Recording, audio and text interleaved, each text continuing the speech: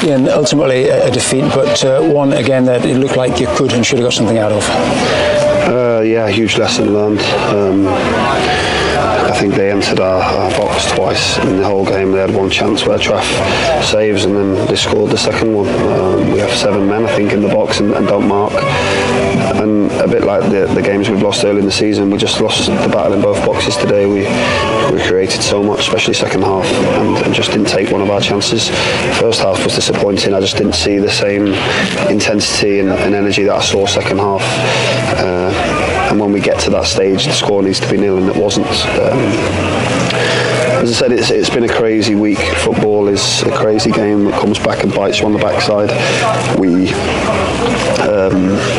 post-Lincoln had the best start, I believe, for 22 years this football club has made, and then 2 really poor performances and poor defeats, and it looks like the world's against us again. But look, we'll keep working hard. We'll keep backing the players, keep them confident. We know there's loads of improvement still to come. We know we've let ourselves down these 2 games, but I saw loads more positive signs in the second half today. I thought it was a lot better, and it was just complete dominance, but we just didn't take our chance, and sometimes that goes that way.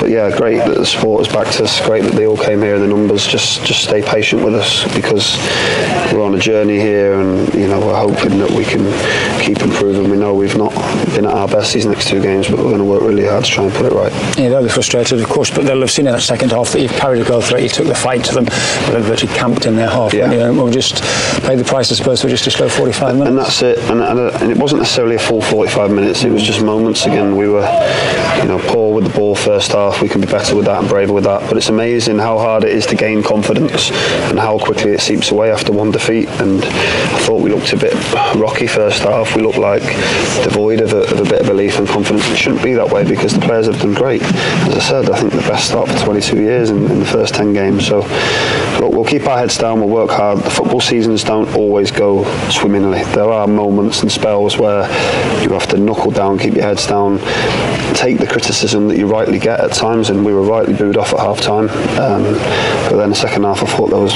a few more positives, and we need to take that into Barnsley next week. As you say, just keep the cool head perhaps, and just sort of, as you say, not overreact to what admittedly has been a tough week, and keep the faith and the belief in what you've got. Absolutely that, and rightly so. We've just got to keep our heads down, keep working hard. As I said, you don't get too high when things are going well, and you don't get too low when things are going poorly. We just need to keep ourselves focused, confident, and believe in what we can achieve this season. And I think that belief hasn't waned away. We've just not been quite as good as what we can be these last 2 games.